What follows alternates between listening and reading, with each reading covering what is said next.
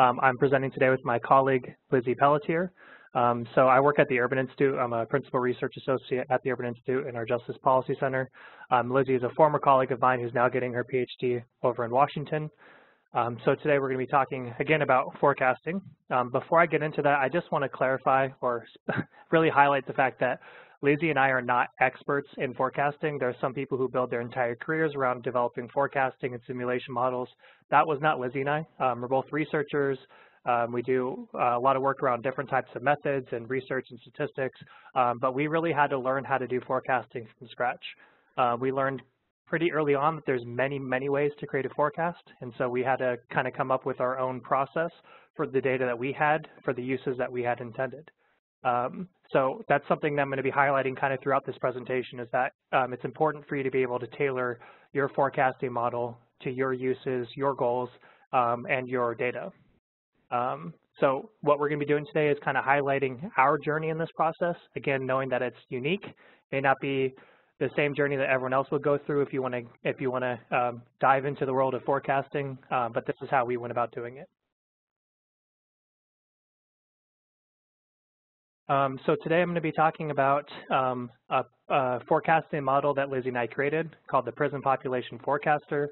It's an interactive tool that's available right now on Urban Institute's website.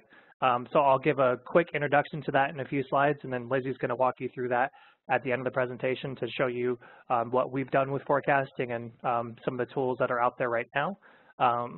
So I'll describe that. I'm also going to be using the Prison Population Forecaster, or as we call it, the PPF. I'm going to be using that as an example throughout my presentation. So as I'm talking through kind of the inputs that go into a forecasting model, the key considerations, outcomes, et cetera, I'll be reflecting on the PPF throughout. So that's what we hope to do today, give you an overview of prison population forecasting first, talking about what it is, how it's used, and then we're going to talk about some specific strategies for creating your own forecast. Okay, so to start with an overview, these are probably terms that you're all familiar with. I want to say first too that there's many different terms that are used to describe forecasting or something like forecasting. As far as I'm aware, there's no set definition for each of these. They're often used interchangeably. From what I've seen in the literature, forecasting more often refers to kind of an average trend or an expected trend in the future based on kind of past trends. So for example, what's the most likely scenario 5 years from now or 10 years from now based on what's happening currently? Whereas simulation is more often used to refer to where you expect your prison population to change based on some sort of legislative change or policy change within the prison. So in other words, forecasting is kind of an average, most likely scenario, whereas simulation is used to estimate a very specific change in your population. Projection is also used similarly, I think, to simulation. It's used to talk about what might happen in the future based on some sort of contingent criteria. So again, a policy change or statutory change. And then in the fiscal and financial literature, projection is often used to mean more long-term estimates, whereas forecasting is more short-term estimates. So when they talk about forecasting budgets, for example, they're usually talking about 1 or 2 quarters in the future, whereas when they're talking about projecting revenue or budgets, they're talking about several years in the future. And I just want to set the stage with that because it's interesting for us to know that they are used differently. But again, as I said in the beginning, most of these terms are often used interchangeably. We struggled with naming. We call our model the Prison Population Forecaster. It went through many different names in the beginning. We were trying to figure out what fit the best for the data we had. We settled in on using the term forecaster because it just seemed to fit what we had better. It's kind of as you'll see when we talk about our model, it's kind of a straightforward, relatively simple model compared to some other models. We use aggregate data. We don't use kind of really complicated microanalysis. So we use the term forecaster, but again, just highlighting here that there's many different ways to talk about this kind of model. So today, throughout the presentation, I'm going to be calling it forecasting, but just note that simulation, projection, those are all terms that are also used to refer to the same thing. Regardless of what it's called, there's many different uses of a forecasting model. You can use it to estimate impacts of policy changes, as I said before. So if there's a policy change being considered within a state, you might want to estimate what the impact of that is going to be on your population in your prison or corrections budget, something like that. It can inform budget resources and allocations. So for example, if you're forecasting that your prison population is going to grow significantly over the next 5 years, a state might want to keep that in mind and find ways to simultaneously grow their corrections budget or find policies that they can implement to reduce the prison population so it doesn't exert that kind of influence on their budget. And then finally, it can guide legislation. So in many states now, they use forecasting models. Anytime a legislation is proposed, they'll do an estimate on how it's going to affect the prison population to see what kind of fiscal impacts there are. Many states now are also even doing racial disparity analyses. So if there's a piece of legislation that's been proposed, they'll see what kind of impact it's going to have on the racial and ethnic makeup of their prison population to see if it's going to have disparate impacts. I also want to just talk a little bit about some of the existing forecasting tools and methods that are out there. So the underlying methods used in many of the existing tools are range. I'm just providing you a snippet of what those are, but just note that they're various. So many of these tools use simple linear regression. Most of them, I would say, use some sort of a REMA or time series model, which if you're not familiar, it's simply a model that looks at time trends in past periods, so either in previous quarters, months, or years, something like that, and estimates future trends based on how those past trends are. That's how a lot of these tools work. There's also a method called exponential smoothing, which takes sort of a weighted average of past observations and uses that to project the future. So these are the methods that are used in many of the statistical programs. So I just wanted to highlight here too that most statistical programs, and I'm sure these are what many of you on the phone use, like Excel, SPSS, Data, SAS, R, Python, and so on.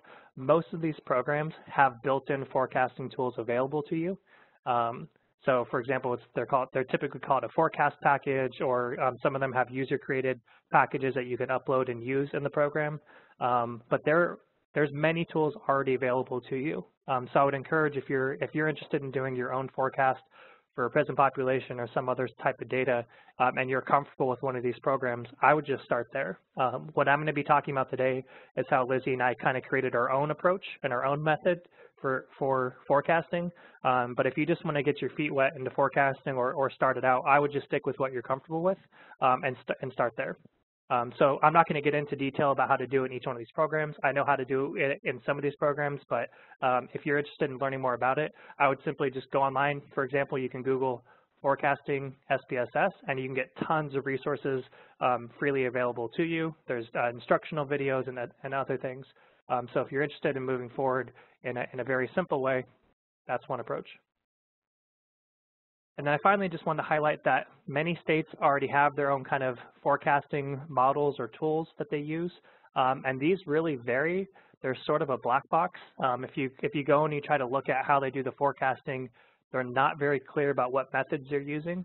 And so again, I'm just highlighting here that unlike other types of statistical analyses, there's really not best practices or standards that I'm aware of, at least, out there for how to do forecasting for prison populations. There's many, many ways to come at it, and I think you really need to tailor your approach to your uses, your goals, and the data that you have available to you. Okay, so that was my kind of quick background on forecasting. What I want to spend the next few minutes or so talking about is how to develop your own forecast. So I want to emphasize here that I'm going to go, since this is a relatively short webinar presentation, I'm only going to provide kind of a high-level overview of the types of considerations and inputs and outputs you need when developing a forecast. And then we've simplified what we're calling a three-step approach to creating a forecast, but this is very high level. So if you're interested in knowing the details about how to do it, you feel free to ask us questions at the end. And I'm also going to mention a few resources, which are up here on the screen right now, if you want to dig into it a little bit more.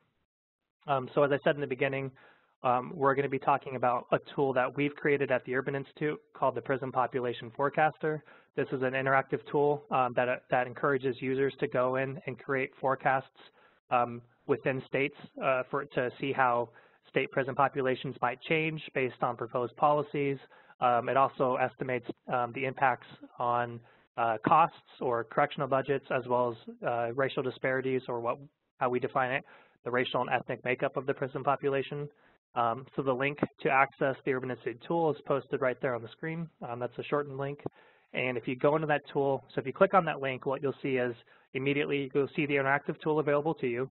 And Lizzie's going to walk you through that tool at the end of the presentation so you know how to use it. It's relatively intuitive, but we're going to highlight kind of how it works and what it shows at the end of this presentation.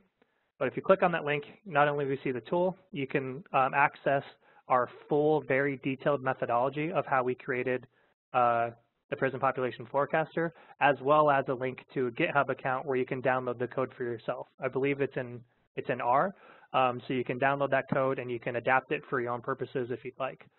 So we try to be as transparent as possible. Again, this is sort of our journey and what we came up with. I'm not saying that this is the best approach or the only approach by any means, but if you want to see how we did this, you can look at our very detailed methodology. We include in there step-by-step instructions as to how we did it, all of the equations that we included in our model, and then again, you can download the code from GitHub and look at it for yourself. Okay, so when you're developing the forecast, these are some of the key considerations that you need to have up front before you start developing your model. So first, you need to identify your aims and the uses of your forecast. So as I said before, it's really important to know what you want to do with your forecast before you start to create your model. So for example, if one of your key goals of your forecast is to be able to see how a very specific proposed piece of legislation will impact the prison population, you want to make sure that you can identify the group, the subgroup in your prison population that's being affected by the legislation. So if that sounded confusing, for example, if a piece of legislation is going to affect people convicted of drug offenses who have, 200 grams or more of some drug, right? Some very specific piece of legislation, which is how most legislation is crafted, you're going to need to be able to identify that group in your data if you want to model that precisely.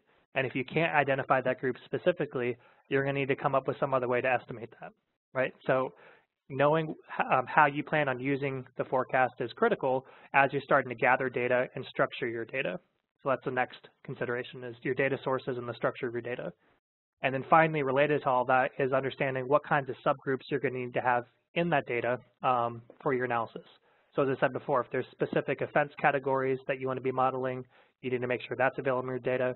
If you're looking at how forecasts will change for people coming into prison on new crimes versus revocations, i.e. admission type, you want to make sure you account for that in your data.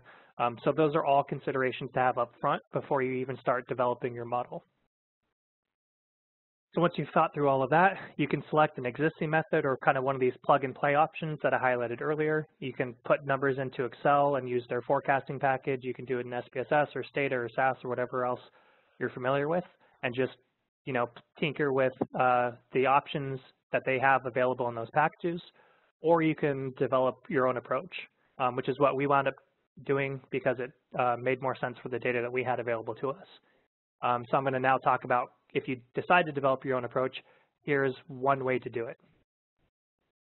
So I'm going to talk first about the inputs that go into a forecasting model, and then I'm going to give a very quick kind of three-step approach to creating a forecast.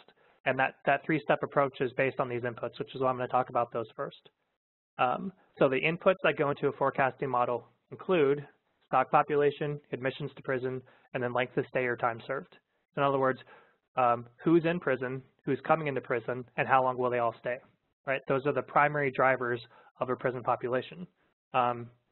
And within each of these, so in other words, if you're thinking about it, so if you're trying to forecast 10 years into the future, the only thing you really need to know to forecast 10 years into the future for a prison population is who's in prison right now, how many more people do we expect to come into prison over these next 10 years, and of those people who are in prison now and come into prison over the next 10 years, how long will they stay in prison? In other words, how many of them will be released after serving their time, right? And if you can estimate that, you'll know what the prison population should be 10 years from now. I know that sounds very basic and obvious, but we broke it down into these inputs because we realized that if we can estimate each of these factors separately, we can put them in a model together and come up with a forecast. So again, these are the drivers of the prison population as well as costs and other outcomes. These can all be disaggregated into relevant categories. So for example, if you want to look at property offenses versus violent offenses, you'd want to make sure you're looking at admissions to prison and length of stay for those types of offense categories separately, because that's important. And also, if you're trying to manipulate your forecast to model the impact of some sort of policy change or statutory change, then these are the inputs that you would focus on. So for example, if you're trying to estimate the impact of policy that would reduce admissions to prison for theft, then you would simply, in your forecast, you would manipulate that category, admissions to prison for theft, and you would see how that impacts your overall prison population.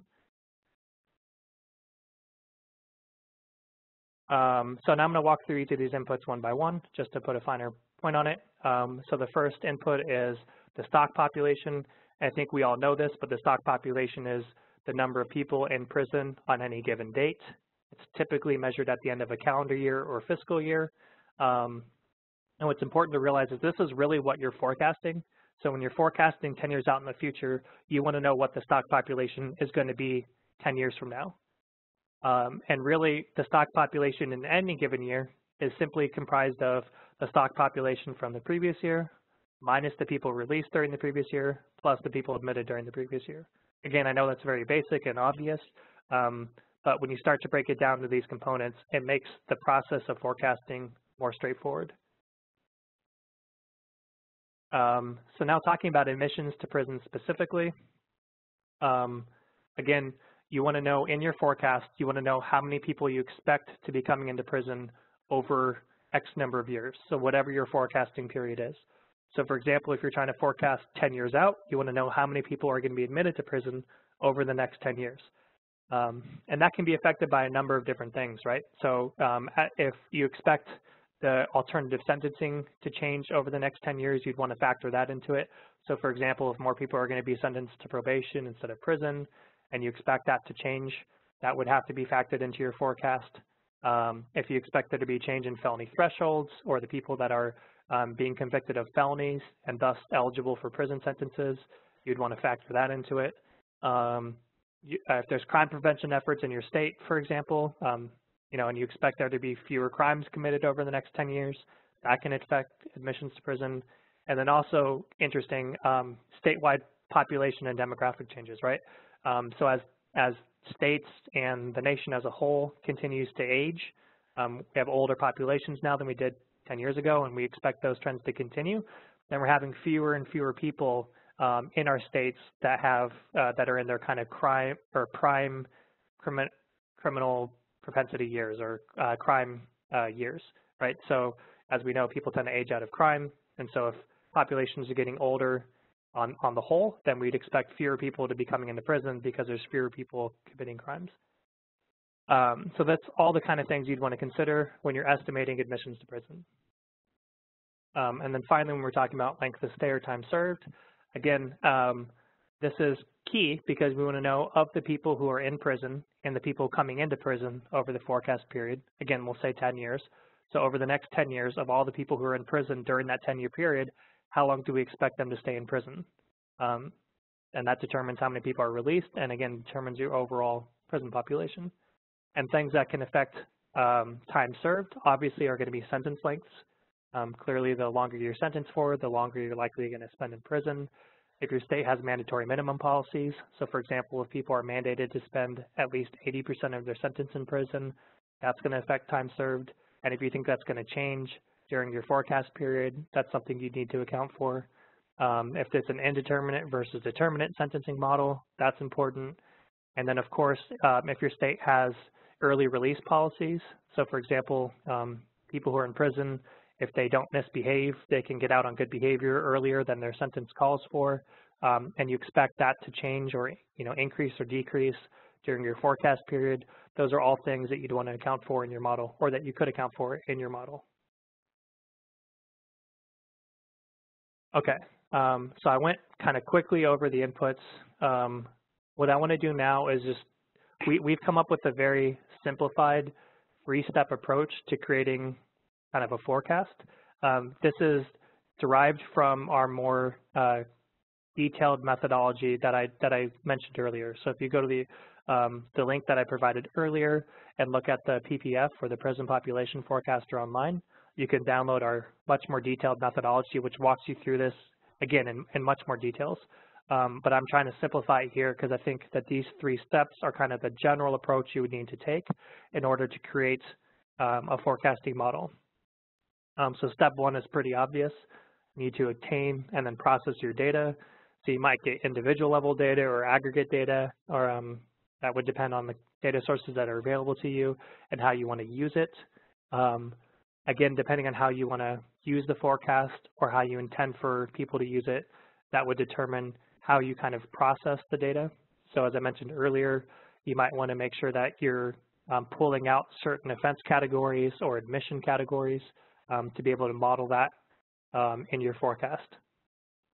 So to give an example of this, with the PPF, we use the NCRP data, which is, if you're not familiar, it's a National Corrections Reporting Program, and it collects corrections data from most of the states in the U.S.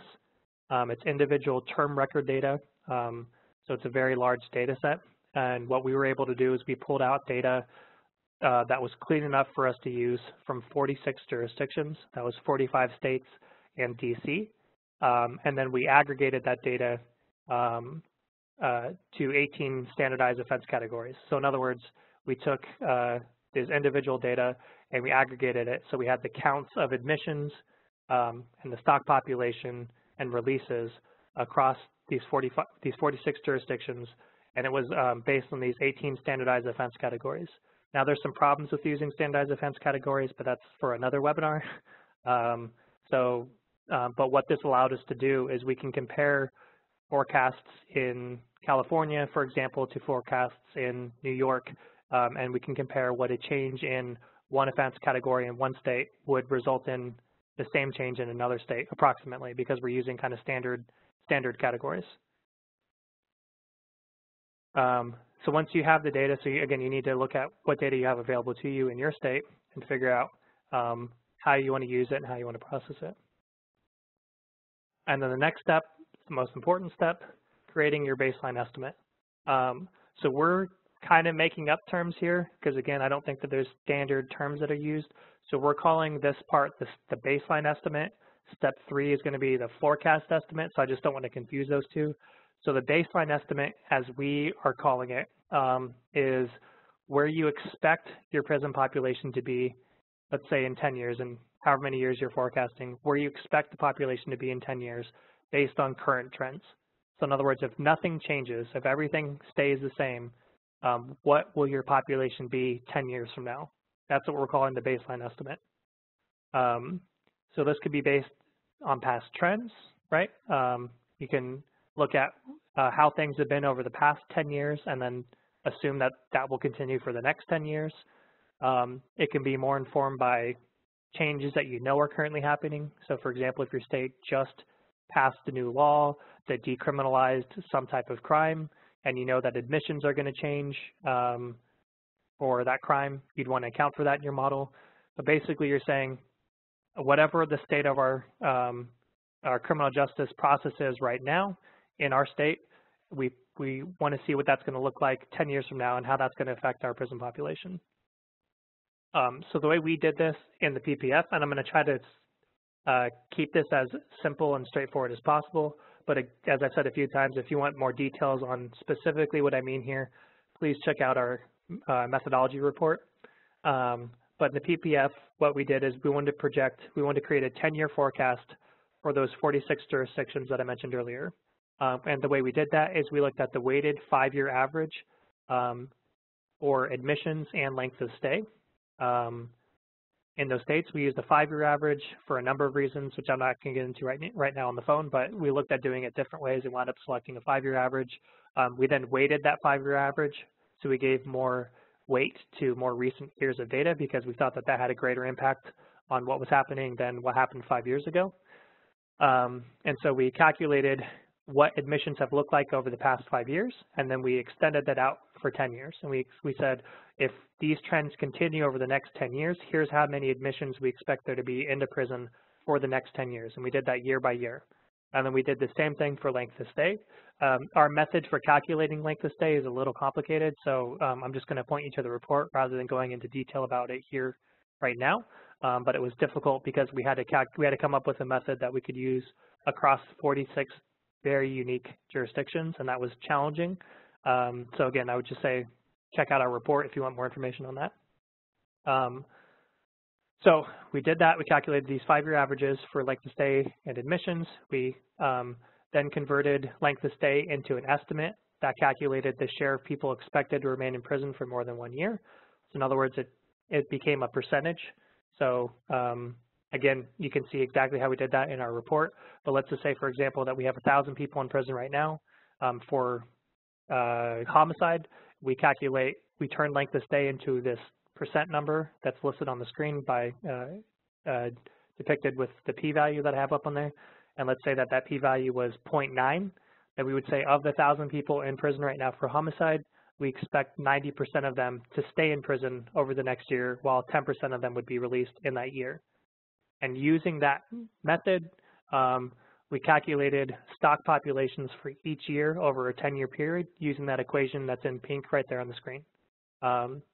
So for the stock population in 1 year, again, it's comprised of the stock population from the previous year times that p-value plus the number of admissions in that year. So in other words, just to give you an example, if we were trying to calculate the population for 2021, 1 year from now, we would look at the stock population now, multiply that stock population by the percent of people we expect to be remaining in prison for at least a year, and then we add, which is kind of an estimate of releases, and then we add to that the number of admissions that we expect to take place over the next year, right? And that gives us what we expect our population to be 1 year from now. So that was our approach. That's what we call, again, the baseline estimate. So we did that each year for 10 years, and at the end of that 10 years, we have our baseline estimate for our forecast period. And then the final step is what we're calling our forecast estimate, and this is the baseline estimate in step 2 is what we expect the prison population to be in 10 years based on current trends. The forecast estimate is what we expect the population to be if something changes, right? And so this is because we designed our tool to be interactive, users can actually go in and make those changes themselves and then see how that changes the forecast estimate. So again, Lizzie is going to show you that in a few slides. She's going to kind of walk you through what the PPF looks like, but that's how we did it. So we have a baseline estimate, and the forecast estimate is directly tied into that baseline estimate. So we do the same thing for the forecast estimate, but then we either manipulate length of stay or admissions to prison based on whatever it is you're trying to model. So for example, if you're modeling, if your state is considering something that would reduce length of stay for burglary by 15%, you can go into the PPF and you can change using the slider that we have available. You can reduce length of stay for burglaries by 15%. And that will show you, it will spit out a forecast estimate and show you how that compares to the baseline estimate, right? At the end of the day, every policy change that's being considered that's going to impact the prison population is either going to be affecting admissions to prisons or length of stay for people in prison, right? That's as we talked about earlier. So again, in the PPF, we have this slider that allows you to model up to 100% increase or decrease in either length of stay or admissions for the 18 categories of offenses that I mentioned earlier. So it's pretty detailed in what you can do and how you can model things across these 46 different jurisdictions. Okay, as I said before, so that's our 3-step approach. I've said this a few times. I meant this to be as straightforward and as high level as I could fit into this webinar. If there's detailed questions or specific questions, we're happy to answer them at the end. But I would also encourage you to look at the tool itself and to look at our report, the methodology, and that should give you hopefully some more information that you can use for yourselves. So what I want to talk about too, before I turn it over to Lizzie, is when you've already taken the time to estimate the prison population, to estimate the impact on the prison population, you're already, you can from that extrapolate how that change is going to impact costs and other outcomes. So we've done that in the prison population forecaster, as Lizzie will show you.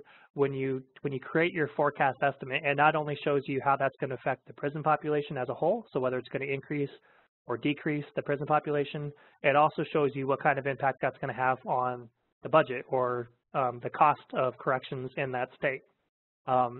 Without getting into too much detail right here on the phone, it's important to know that if you're doing that in your state, you do have to account for the differences between marginal and operating costs. As many of you probably know, marginal costs are the direct costs associated with incarcerating someone each day. So that is their food, healthcare, clothing, whereas operating costs are things that don't change as much, and that is staff salaries, utilities for correctional facilities, construction costs, et cetera. And so in our tool, what we've tried to do is we created what we're calling the sliding scale marginal cost multiplier. We were just trying to think of a very impressive name, and so that's how we came up with that.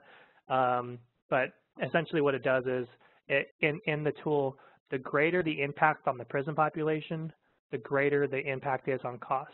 In other words, so if you're reducing the prison population by 5%, the impact per person might be only a few $1,000s because you're only going to be reducing the clothing for that person, their medical costs, and food.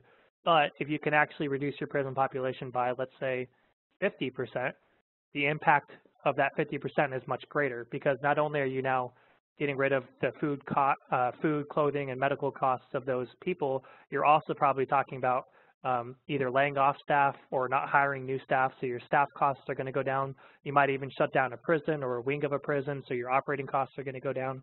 And so we've tried to calculate or account for that in our method. And then lastly, I'll just say we also looked at how changes in prison populations also affect the demographic makeup of that prison. Again, racial disparities are something obviously that a lot of us are thinking about in our research. And so we try to come up with a method for estimating that.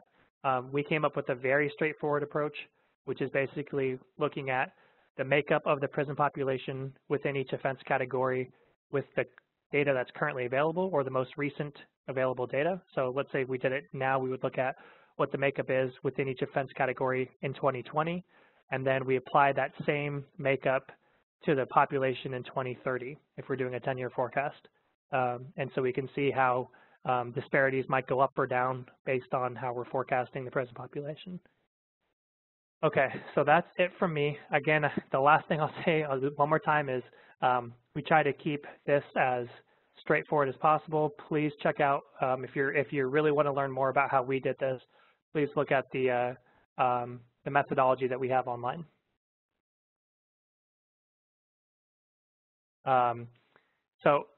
Finally, with the prison population forecaster, we try to come up with a very interactive tool, but you should also consider when you're doing forecasting how you want to disseminate that information. So if you want it to be just in a report where you summarize your findings, if you want to include some static visualizations like line charts that show what the baseline estimate is versus a simulated or forecasted estimate on showing some sort of policy change. So what we're going to show you today is what an interactive tool can look like. So I'm going to turn it over to my colleague. Great, thanks, Bryce. So I'm Lizzie Pelletier, as Bryce said, and I'm just going to talk through how to use the forecasting tool that we've created, which is the Prison Population Forecaster, the PPF. And so as Bryce mentioned, this is an online interactive web tool that's hosted on urban.org, the Urban Institute's website. And I'm just going to give you a little bit of the lay of the land of the interface and walk through how to create and save and then export your own forecasts using the tool. So this is a screenshot of the PPF landing page. It defaults to one forecasted scenario, as you can see, which is a 20% reduction in admissions and length of stay for all offenses. And it also defaults to a state, which is Alabama. So on the left bar is where you select which state you're interested in, and then which changes to admissions and length of stay you're interested in projecting the impact of. The center of the screen is a graph of the prison population, both historically and then under the baseline and forecasted scenarios. So the black solid line on the left represents the historical population that we have years of available data for. The black dashed line on the right is our prediction of the baseline estimate, the kind of business as usual estimate that Bryce mentioned, based on recent trends in the data.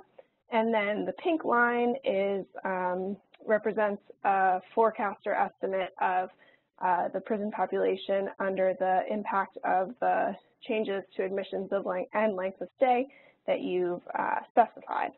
And then on the right, you can see kind of a summary of what you've chosen in terms of the state, the changes, and then a way to save the forecast. So I'm just going to walk through kind of the process of generating an example forecast. So the first step is to select a state. So we've selected Alabama, as you can see, with that yellow arrow on the left. The next step is then to select the changes that you want to forecast for each offense category by expanding the menus under each of those categories in the left sidebar. So here you can see that we're forecasting a 6% increase in admissions for all violent offenses and a 30% reduction in length of prison terms for those same offenses. So maybe we're interested in forecasting the combined effect of a slight increase in sentencing to prison for these offenses for whatever reason, changes to policy or practice, combined with maybe a new parole policy that allows people to be released earlier, which could lead to the length of stay change. And a note that you can also make changes to more specific offense categories by expanding those menus down below. You can see assault, homicide, kidnapping, etc. listed down there, and the other offense categories can be expanded as well.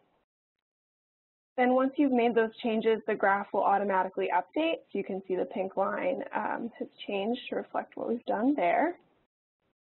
And a note that you can click this blue arrow that says Show Demographics and Costs down at the bottom, and then that'll show a new set of results, basically summarizing the population impact, listing the cost estimate, and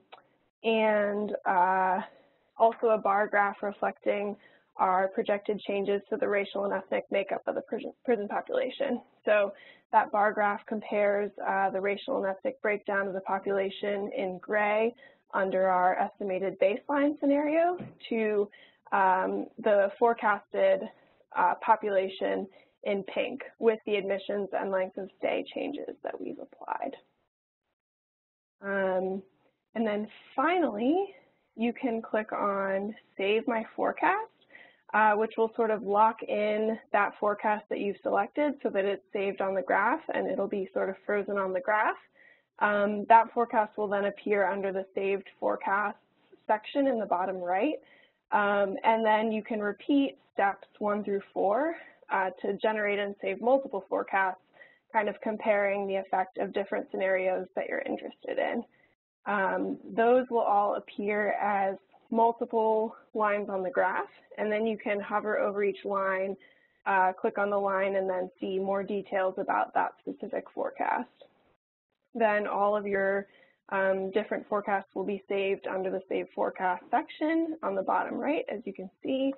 And then you can click on the print icon, that little printer picture on the bottom right, which will export your results into a format that can either be printed or saved to a PDF so that you have a copy of your results.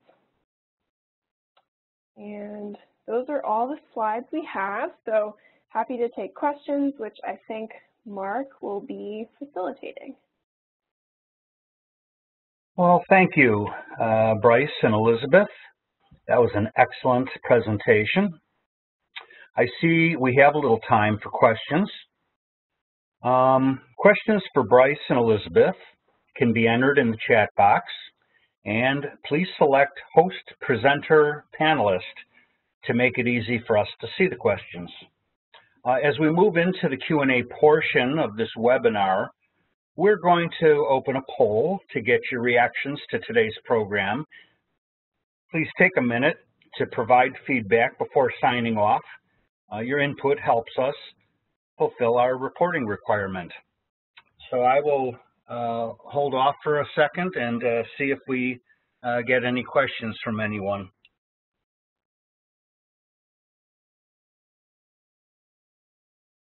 Okay, we have a question. This one is from Kelly Officer.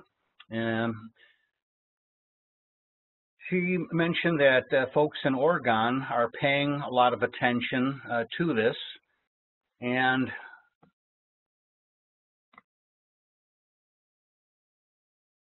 both the report for Oregon and the interactive tool. So this is a comment rather than a question. Here's a question from Joel Boucher. I hope I pronounced that correctly. I imagine you guys reviewed forecasting policies for individual state governments. How often do states tend to complete fiscal impacts to look at savings projections as well as costs? I can answer, then Lizzie, feel free to jump in if you'd like. So we did look at state governments. I wouldn't say we did a exhaustive scan of practice, but we did look at as many states as we could easily find.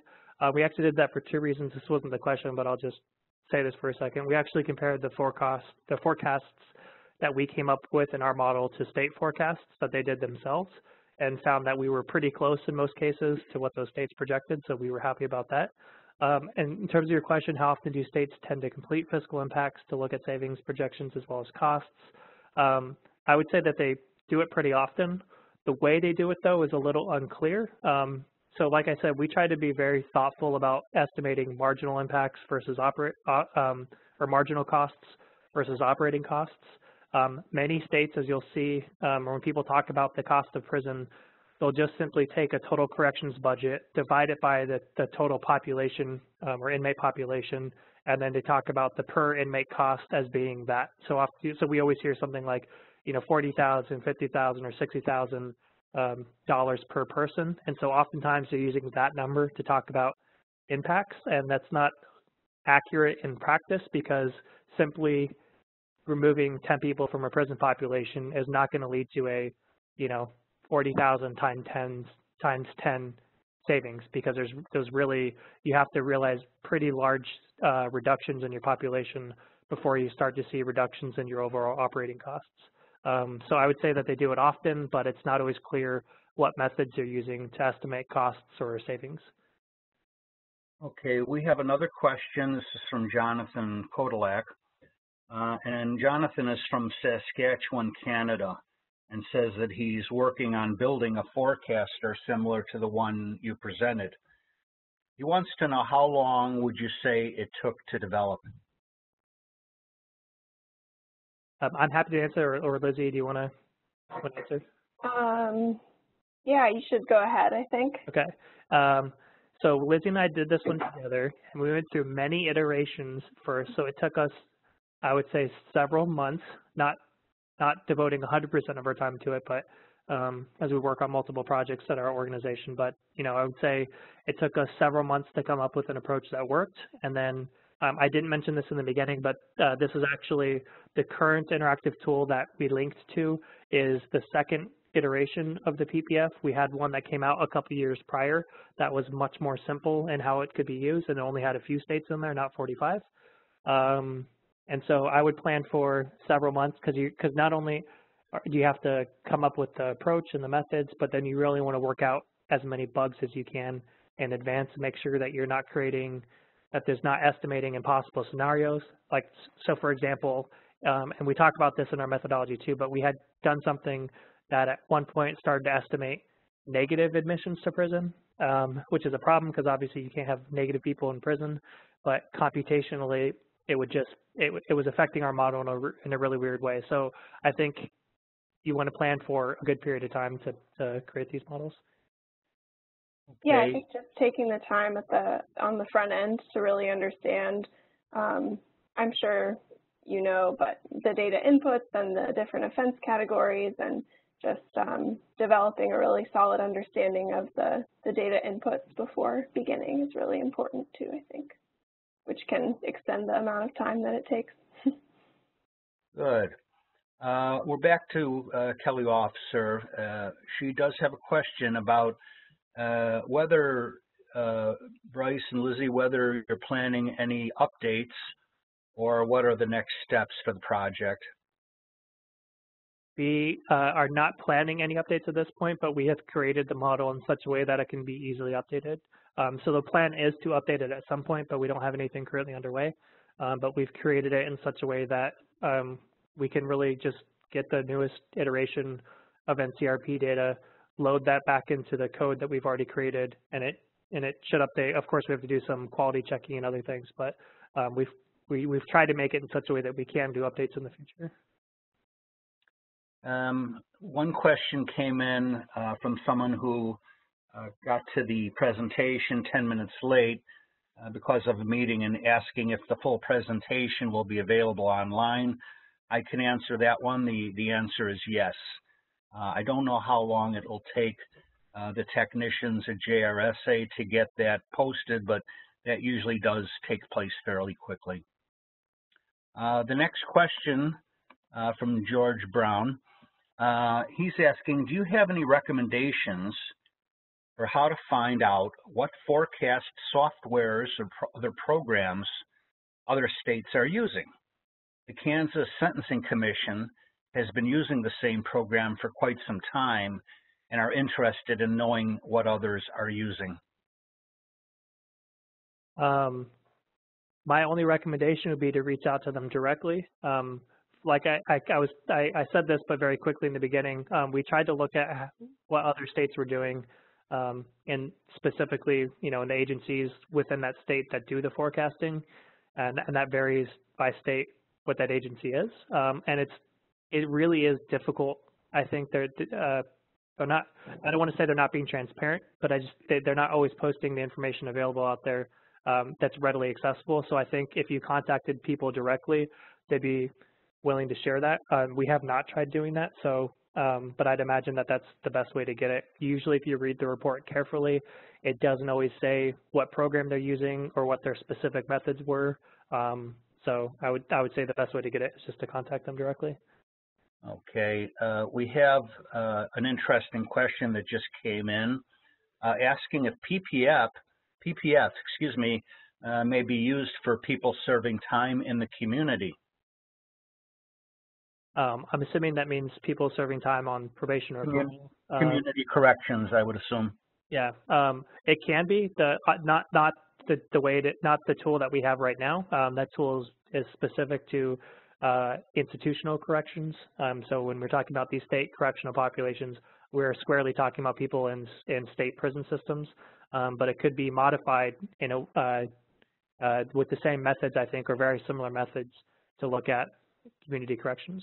I don't see any reason why that wouldn't be the case.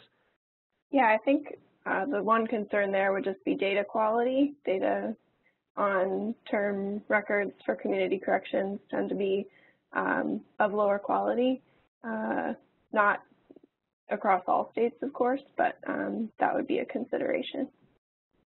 Okay. Yeah, to clarify my point, I don't know if we could do it.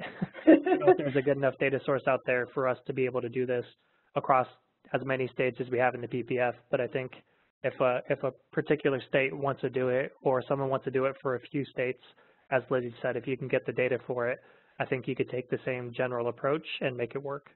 For sure. Great. Okay, those are the questions that have been submitted. As you can see, the contact information for Bryce and Lizzie are up on your screen. I'm sure they'd be happy to address any other questions you have. You can certainly email them. I just want to remind you to complete the poll. And aside from that, I want to thank everybody for participating in this. And I want to especially thank Bryce and Elizabeth for a very informative presentation. With that in mind, if you're done with the poll, you can click out of the program whenever you'd like.